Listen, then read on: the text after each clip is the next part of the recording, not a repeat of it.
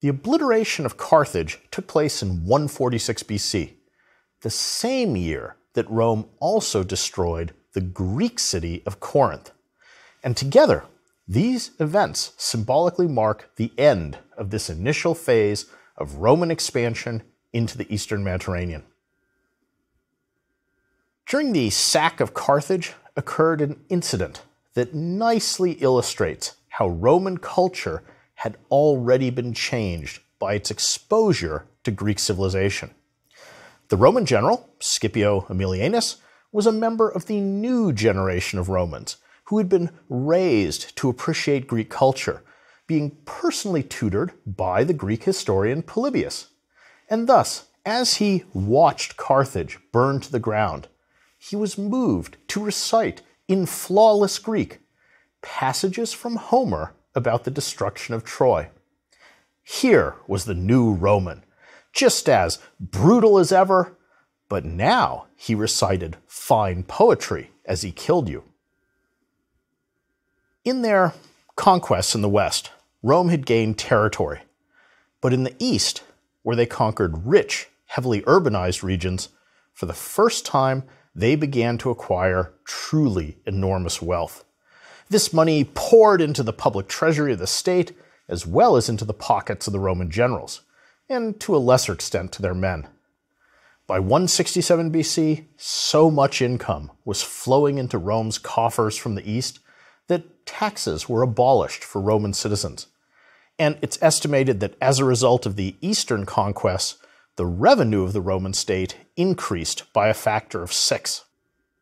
Individual Romans, particularly the generals, became fabulously wealthy. For example, Lucius Aemilius Paulus, the victor of the Third Macedonian War, decided after that victory to reward his troops by turning them loose for one day and telling them that whatever they grabbed, they could keep. The enthusiastic soldiers managed to loot 70 Greek cities, in the process of which they grabbed 150,000 Greeks, whom they sold into slavery. Lucius Aemilius Paulus didn't do so badly out of this campaign either. When he returned to Rome, he was given permission to celebrate a triumph. This was a special victory parade that was a much coveted reward afforded to successful generals. The day the triumph was to be held was declared a public holiday, and the returning general got to march through the city with his army and receive the cheers of the populace. Naturally, celebrating a triumph gained the general considerable dignitas.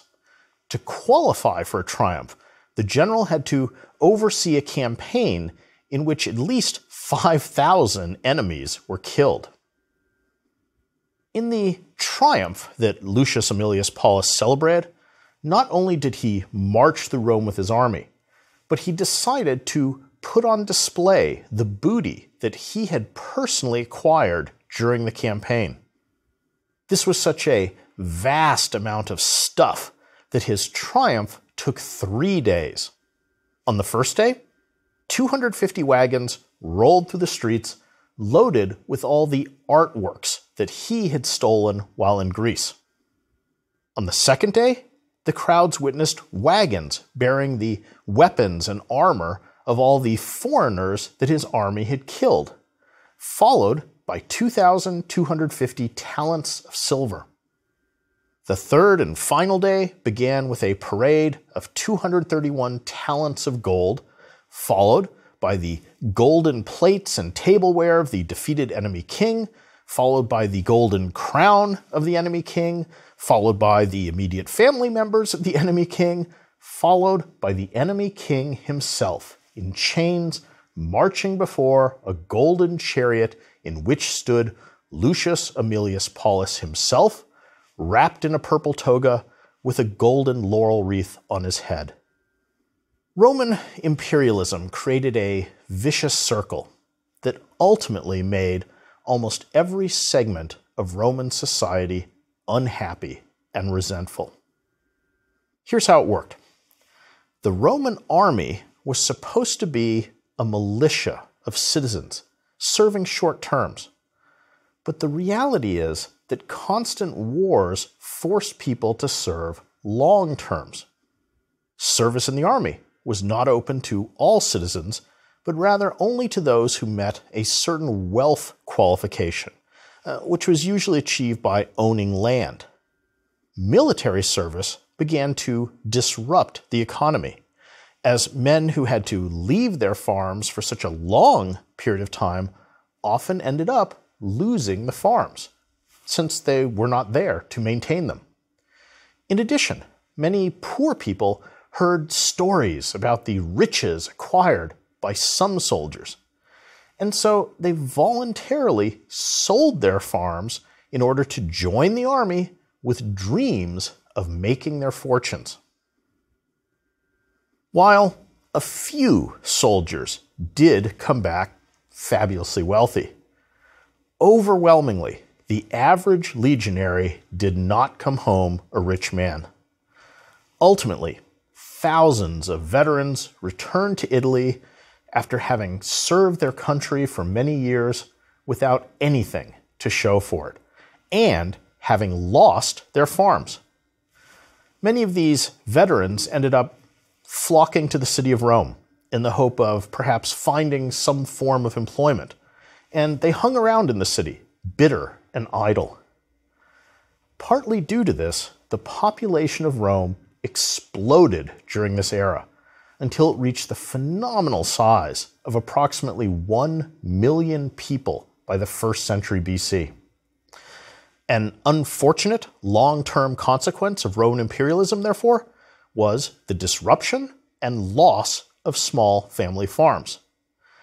This was a serious problem if you keep in mind that the small-time family farmer, that soldier, citizen, farmer ideal exemplified by Cincinnatus, had been the backbone of Rome, which greatly contributed to its rise. Meanwhile, successful generals were returning to Italy with great wealth. But what could one do with such wealth? You can hoard it, but that doesn't do much for you. You can give it away. And many aristocrats did just this, sometimes building massive public works and donating them to the state to enhance their status. Lucius Aemilius Paulus, in fact, took this route and actually died broke. Finally, you could invest. But what is there to invest in? There was no stock market. You couldn't buy mutual funds or government bonds. There was, however, one thing that you could buy: land. And what do you know? Just as many aristocrats loaded with cash were looking for land to buy, there were all these little family farms being sold or falling into debt and being auctioned off.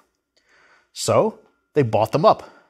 The completely unintended consequence was that the Italian countryside and the entire economy of Italy were profoundly changed, from a vast number of tiny private family farms to a small number of gigantic plantation-like estates owned by just a few rich men. These plantations created a new problem because such vast farms needed laborers to work them. But rather fortuitously for the owners, in addition to wealth, Roman imperialism was creating something else in vast quantities. Rome's wars were also causing hundreds of thousands of Easterners to be enslaved. Thus, there was a huge, cheap supply of labor available in the form of slaves captured in war. Many of these unfortunates found themselves sent to Italy to work the plantations. Roman imperialism had inadvertently created a huge cycle that fed upon itself. More wars produced more soldiers. More soldiers meant more farms being sold. Then the wars produced wealth and slaves, which were used to buy and run the farms. And each victorious war seemed to produce yet more wars, feeding back into the cycle. Rome was phenomenally successful in its imperialism. The problem was that these overseas successes, rather oddly, ended up making almost every group within Roman society embittered and deeply unhappy. The veterans were resentful because they felt that they had done their duty for the state, but as a result, had lost their farms, ended up homeless in the city, and had not been rewarded for their sacrifices. At the other end of the financial spectrum, many Roman aristocrats were also unhappy.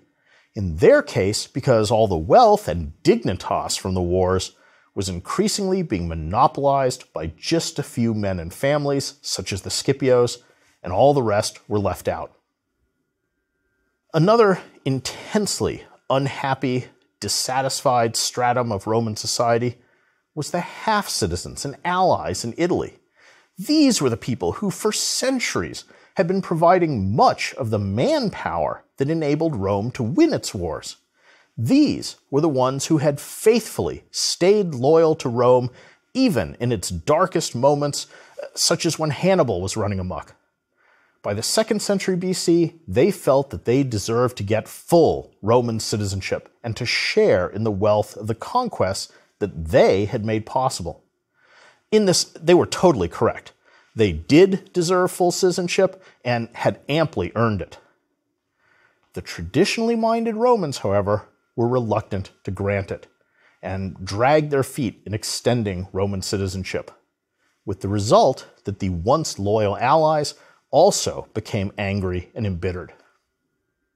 Who else was unhappy? Well, there were the millions of slaves who had lost their freedom, been robbed, displaced from their homelands, and shipped off to Italy to work for the Romans.